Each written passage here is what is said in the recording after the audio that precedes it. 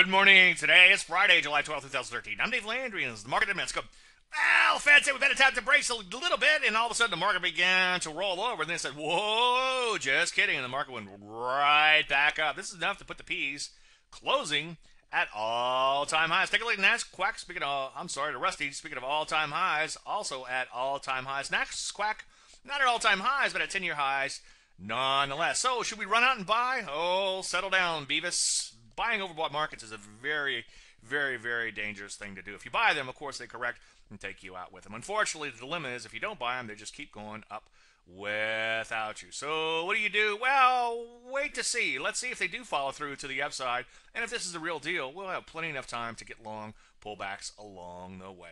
Any questions? As usual, Dave at DaveLandry.com. I'm Dave Landry, and you just heard Market in a Minute.